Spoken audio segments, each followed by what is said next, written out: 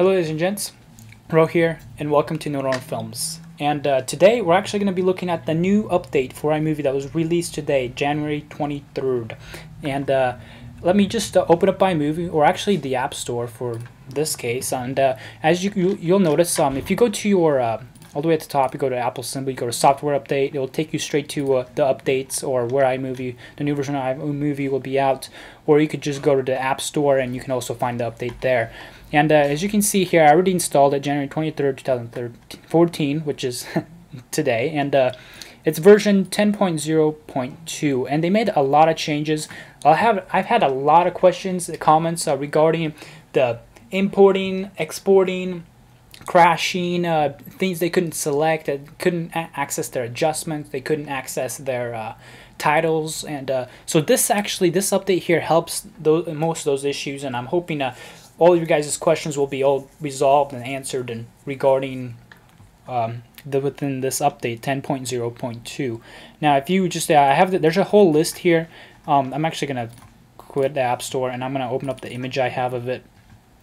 Kind of blurry, but I will also have the list of the things they fixed in the description below, where you guys will be able to actually see the entire list. But this is the main items here that they fixed, resolved. Like the common one that I've had was resolves issue couldn't cause sharing, resolves issues that could cause sharing to fail, which is that's one of the major issues that I've had, and a lot of you from the comments section, you guys have told me you guys have had the same problem. And another one was the resolves cases where crop can burn as a map features were not accessible on computers using certain languages, and that's another problem that I've had comments on. That I didn't know about the certain languages part, but I know some people weren't able to access them, like they were grayed out, they couldn't use them. So I'm hoping most of that is fixed for you guys in this update, after you get this update. And I do recommend you get this update because it will basically fix all your problems, except a few other ones that I still found that appear in iMovie, which is kind of disappointing. But here I are. I'm gonna open up the new version of iMovie. As you can see, it's 10.0.2. Go about not about this Mac. Let's go back. Let's go to iMovie, about iMovie, and as you can see, I'm running version 10.0.2. Now I'm exit out of that, and everything's the same. Nothing really major changed, but you can access. You should be able to access your titles, transitions, and share should be just as easy as before. But this time it shouldn't fail for you guys. And nothing major regarding the layout. Nothing that sort changed. And I did have a little bit difficult trouble. Like it would take a little bit longer to load for sometimes. But there's the share feature. But other than that, it's just, yeah, like I said already, nothing major in the layout, just a few bugs and glitches that were fixed. Now, another thing that I really noticed that really kind of annoys me is that the titles, if you notice, I'm going to move this out of the way. I'm going to go back to that title and click on it, double click on it. Now you see I can edit it, right? Go to adjustments, go to the text edit, and you can see you can change the font of this one. But then there's some text, like if you go to titles here, and you go, let's go to just a common one, like a reveal. That looks pretty cool. It comes out and reveals itself.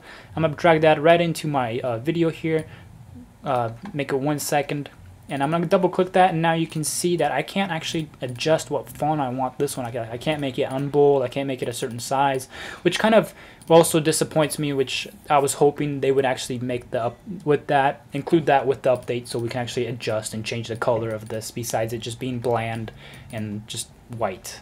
But at the same time, this is iMovie, and Final Cut, if you want something like where you can change everything, Final Cut Pro will actually do that. But